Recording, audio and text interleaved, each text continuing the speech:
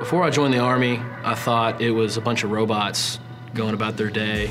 But now that I'm in, I have a lot of opportunities to do a bunch of cool things. The Army will make you mentally fit much more than a civilian life because it teaches you the most true and greatest form of discipline, and that's discipline under stress and chaos. So they'll recreate that chaos. The calmness, the mental tenacity. When you think of tenacity, you think of like gritting teeth and being strong, but a sniper in the Army shows the most mental tenacity because you have to sit and you cannot move, you have a job to do.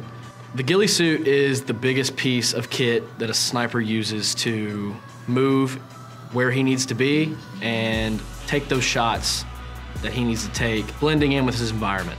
So we use artificial and natural forms of camouflage, so natural being that vegetation that surrounds you in your area. So say I'm walking through a patch of woods, I'd grab some natural vegetation that surrounds me, and I'm gonna tie that into that ghillie suit and make myself one with my environment, what's around me.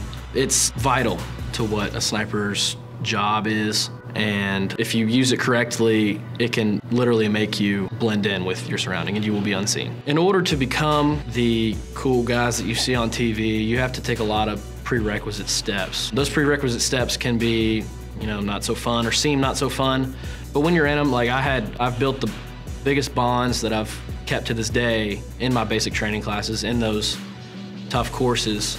Everyone, they want you to be a part of the Army, they want you to join the force. They don't want you to go home and not provide anything to the United States Army. So you just have to, grit through it, make some friends, have fun. It might suck in the time, but it's fun. Just have a good time with it and you'll be fine.